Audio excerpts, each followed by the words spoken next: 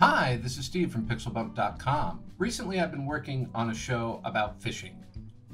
Wicked fishing. Wicked fishing. And we had a lot of graphics in that show that needed to explain how a fishing boat worked. That meant a lot of rope rigging. And animating splines by hand to replicate the natural movement of rope can be really time consuming and difficult to set up. And then once a client comes back with timing changes, the number of keyframes you have to then reanimate just makes the whole process really cumbersome.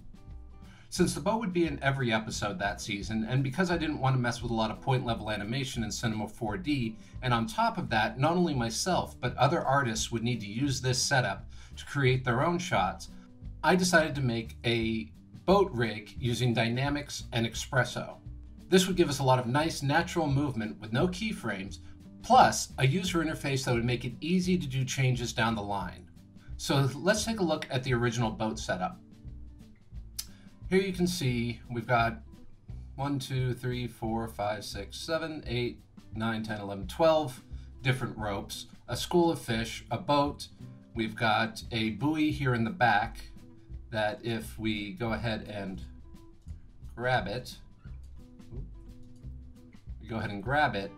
you can see it's pulling the rope with it wherever it goes, along with controls for the joining points of the rope, the height of the first squid on the line, as well as a fishing pole, a winch, and if I hit play, you'll see all of this stuff is going to work without any keyframes, giving us a lot of nice natural movement. And here, just to show you, I'm going to go ahead and bring up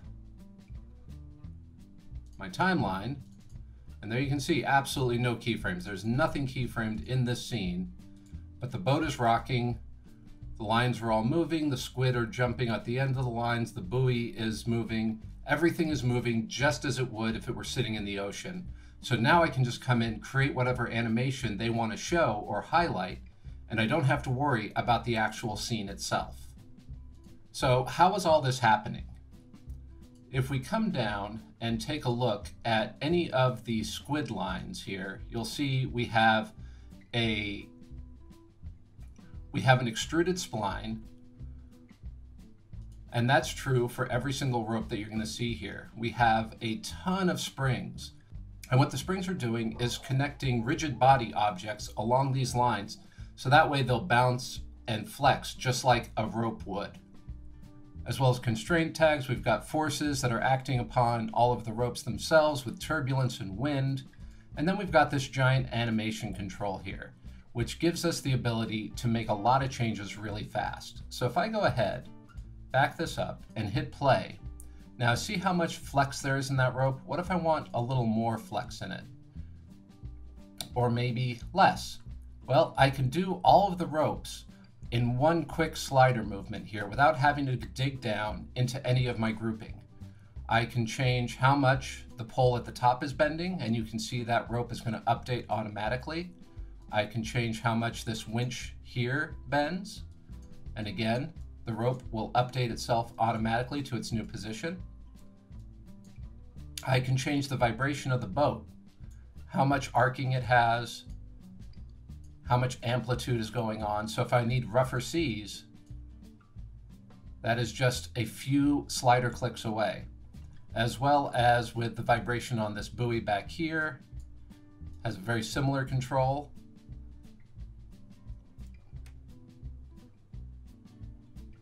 And then I've got controls here for the school of tunas. I've got visibility for each of the extra lines coming off the fishing line. So if I only need to show 3 out or 2, again, very quick and easy to make all these changes. Just a nice simple animation setup that allows for quick and rapid changes.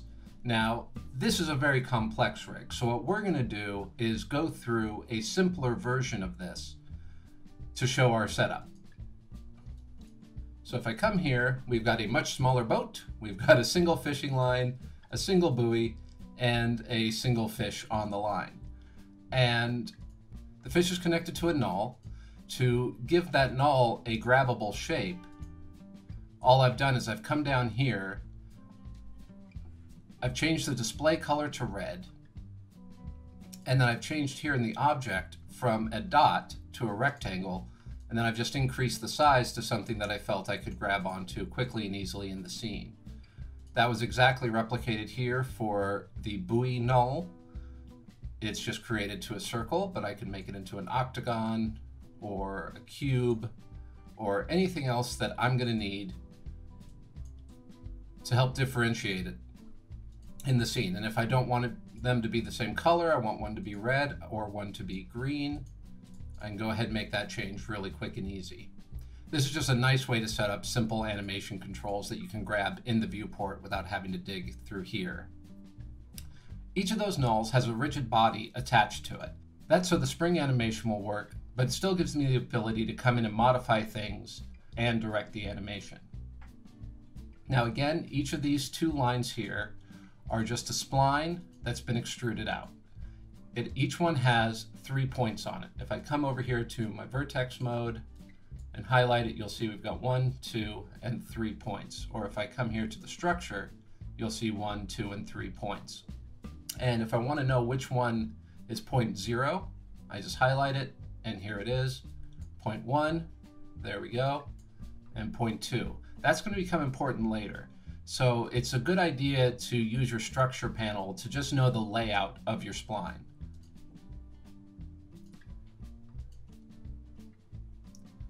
Now here on the pole, I've got a null just attached to the very top of it, along with a collider body tag attached to that null. Then I've got 2 extra nulls here that are positioned in the middle of each spline. These ones both have a rigid body attached to them. So if I go ahead and hit play, you'll see those 2 nulls moving around. Now the reason they don't fall directly out of the scene right now is because I have springs set up to them. And here you can see each of those springs. And all I'm doing is connecting the top of the buoy pole here. You just drag that to there. Then the null for the middle of the buoy is directed here. Now I've got a spring here. I set up a second spring for here, third spring here, and a fourth spring here. Each one attached to a null that has either a rigid body or collider body attached to it. So each of these is dynamic, and this gives us a totally dynamic rope rig. And this concept of creating a rope rig is common between all the different 3D apps that I've seen. You can use a spring and rigid body setup in just about any 3D application. Now, as you can see here, right now our splines are not attached to our ropes. If I want to create a user control to control the rest length and stiffness of each of these springs, we're going to need to use some Xpresso. So what I'll do is I've got a null here just called the animation master, and I'm going to right click on it, and I'm just going to add an Xpresso tag. And that's going to open up my Xpresso editor. And the first thing we want to do is go ahead, pop in that main null. We're going to use that a little later to create some user controls. But the first thing we want to do is get these splines linked up to all of those nulls. And that's a pretty simple setup here in Xpresso. So I'm going to grab my pole top null, drop it into Xpresso, and I'm going to grab my first spline here. Let's name this something a little more sensible. Line 01 spline, and we'll name the other one line 02, just so we'll be able to differentiate them later. Good naming conventions are going to make this work a lot easier. So here I've got my 2 objects. I've got the spline object, I've got my null object. Now how do we connect these two? Well, we're going to need an Xpresso general point, because we want to attach everything to the point of our spline. So right there, if we look in our structure, we're dealing with point 0 on this spline. So what I'll do is I'll come over here, add an object to the output. Red is output, blue is input. And if I come down here, you'll see we have an object, and we have an object here on the point. If I connect those two, now this point is talking about, now this point node is talking about this point here on this spline.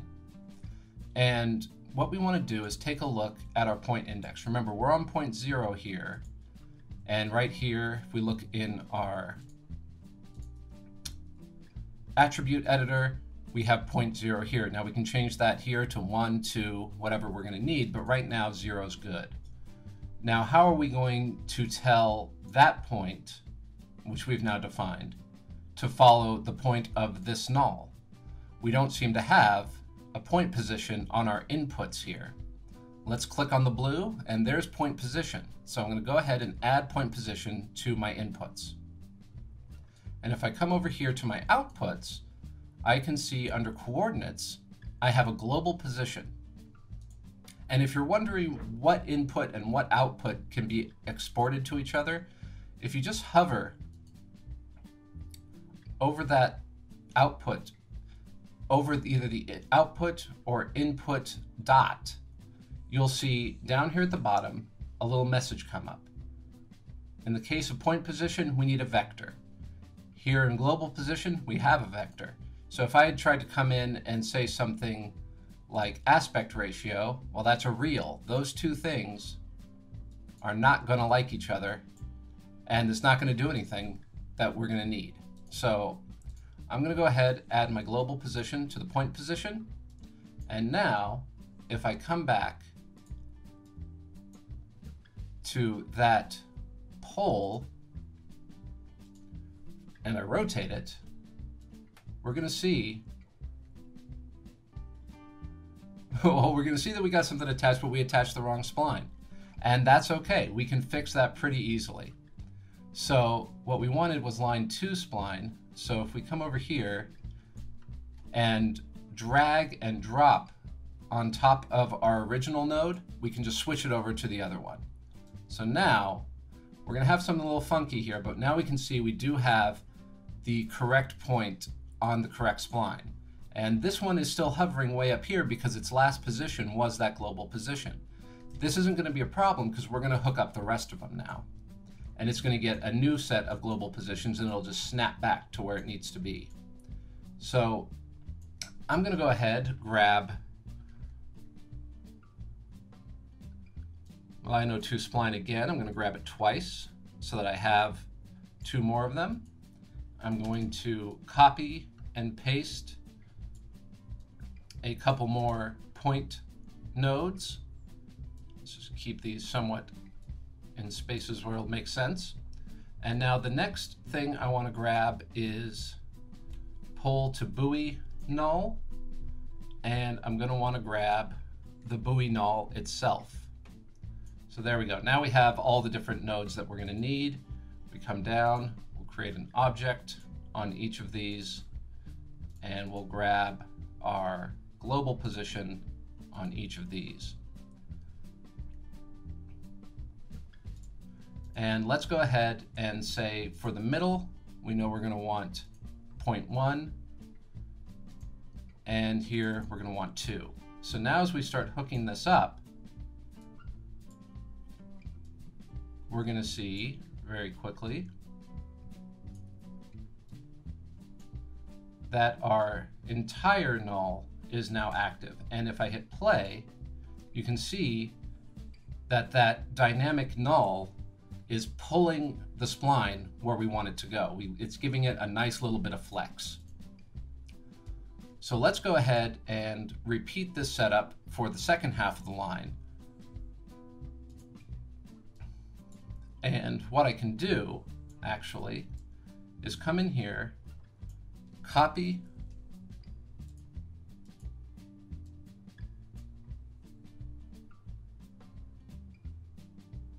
oh, did I mess that up? This is supposed to be spline. Ah, yep, I did make a mistake here. See, here it's still telling me this is yellow, telling me I've made a mistake, but I just needed to drag and drop there. So now if I grab this position null, I can go ahead and pull my rope around with it. So let me go ahead, go back to what I was doing. I'm going to copy, paste this whole guy out. And there are some times when you are working Xpresso that you may not want to watch exactly every interaction that's about to happen, because this is about to get pretty messed up looking. So I'm going to go ahead and switch over to line 1, all of these splines. So I've got 0, 1, and 2 here. And what's going to happen is now my rope has completely disappeared. There's only looking like there's one rope because they're all attached to the exact same global positions. But that's not a problem. So we're going to come back. We're going to take this one as the buoy null as our 0. We'll grab the middle null here as our number 1 or middle null. And then down here, we will grab our fish null here. Now if we come back, just like magic, our line has reappeared where we want it to be. And if I hit play, you'll see both of them now have dynamic animation happening on them. Again, no keyframes, purely dynamic. And if I come in and grab these, I can move them around. So if that buoy is vibrating here, we're going to get all this nice natural animation right with it. So let's get that back where it was. And let's talk about how we can update all of these together. Now in this rig, it's not going to look as difficult because everything is fairly easy in the directory. It's all right here. But if you remember back in the other rig, there were a lot of nulls upon nulls upon nulls. A lot of things were grouped in very different ways. And it just makes it easier to have all these controls in the same place. So what I'm going to do is I'm going to grab all of my springs and drop them in here. And I'm just going to kind of get them spread out a little bit just so I can see them easier.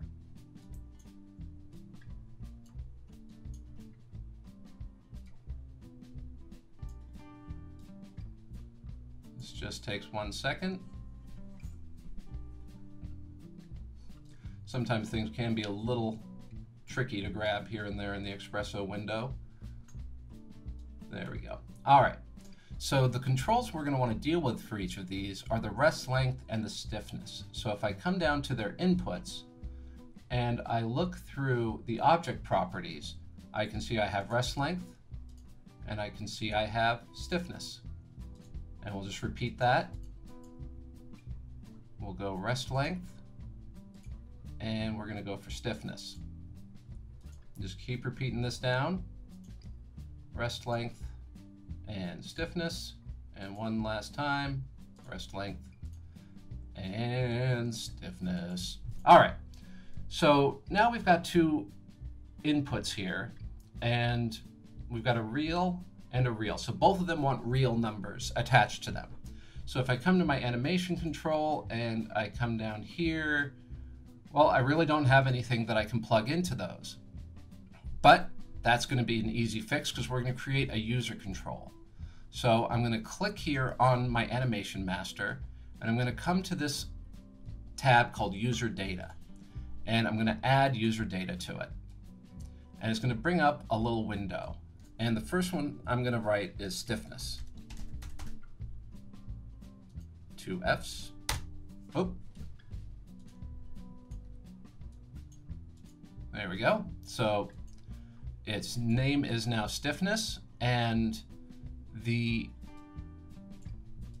interface right now is just a simple percentage box, which we don't want. What do we want? We want a real. So we're going to drop the unit down to real here. And now we can take a look at the different types of interface we can have. We can have a slider. We can have a latitude, longitude if we were doing something with a vector. We can have the slider without a text box, but I think we'll just keep that here. And we'll set some min and max for this. So we'll say the minimum is 0 and the maximum is 100. And we'll just make sure that we have those all in there. So there we go. Now we're at 0 and 100, and we hit OK. And let's go ahead and repeat that for a second piece of user data. And we're going to call this one the rest length.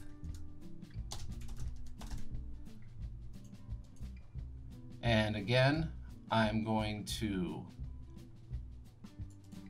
make the unit a real. I'm going to go ahead and say, well, this one we may want to have a longer rest length than what we currently have. So we'll just go ahead, leave it at 1 to 1,000, and not have a minimum or maximum. We may want to have those as a very large number some point. So we'll say OK again.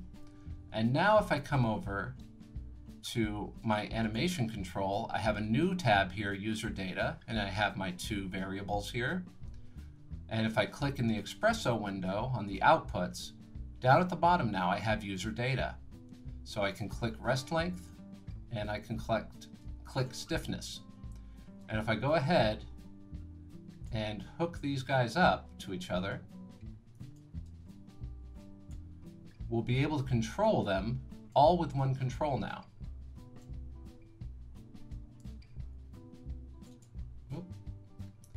When it's green, you know you have the connection. And it's green, it's green. And one last time, there we go. So now I've got all of those hooked up. And if I come over to my animation control, the rest length is 0, the stiffness is 0. That's probably going to be a problem initially. So if I hit play, oh. So let's go ahead and say the rest length is something like 50, and we'll say the stiffness is, say, 13. There we go. There, now we have a very taut rope, and you can see it moving. So if I go ahead, I can increase that rest length and increase that stiffness a little bit until I find something that I like. There we go. Now that's starting to move a little more like I think a tight line would move. And we're getting all this nice little snapping animation there. And if I grab my fish, I can move my fish around and no problem. So the last thing that we saw in the other example that we can add here is a vibration tag to both the boat and the fish to give them some nice natural animation. So I'm going to go ahead, let's close up all of this. We don't need to see it all anymore. And I'm going to go ahead and grab my boat. I'm going to right click and I'm going to add a vibrate tag. And I'm going to go ahead and just enable rotation. And let's put in some fairly small values here, 10, 10, and 10. And an amp frequency of 2. So let's go ahead and see, well, that's very rocky. We'll drop our frequency down a bit and maybe drop down all our amplitude. There we go. Now we've just got a nice little rocking animation. Let's give ourselves some more frames to work with to watch the animation. That's looking pretty good. And I think what I'd like to do now is grab the pole and make it a child of the boat. So if I go ahead and hit play, now we're starting to see some really fun free animation that's nice, natural, easy.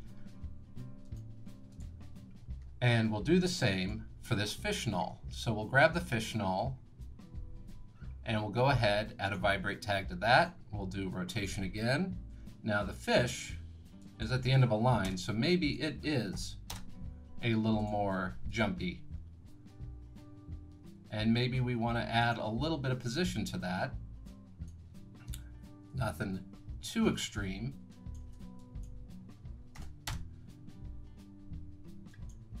Let's see here, let's try 20.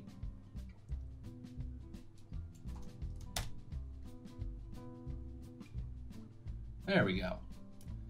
And if we wanted to add just one more here to our buoy so it feels like it's floating on top of the water, that's going to be easy to do. We'll add another vibration tag. We'll add it to the position. But here I'm only going to want the position in Y. So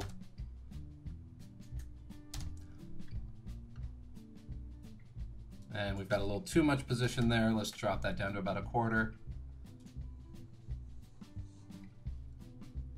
And let's go ahead and adjust our breast length a little bit. I think it's a little too long. Want that to be a little tighter. And let's go ahead and increase the stiffness. There we go. Now we've got a fish fighting the line, a buoy floating on the ocean, a boat floating on the ocean, and we've got 0 keyframes. And if I want to come in here and try to pull on that line, I can do that. If I want that fish to really try to move it around, I can do that. And that is all thanks to dynamics and a simple Xpresso setup. So I think we're here at the end of our tutorial. I hope you have learned something you can use in your work. If you want to keep learning, we have more tutorials, projects, and assets for you to use in your work at PixelBump.com. Thank you so much for watching. Go and create.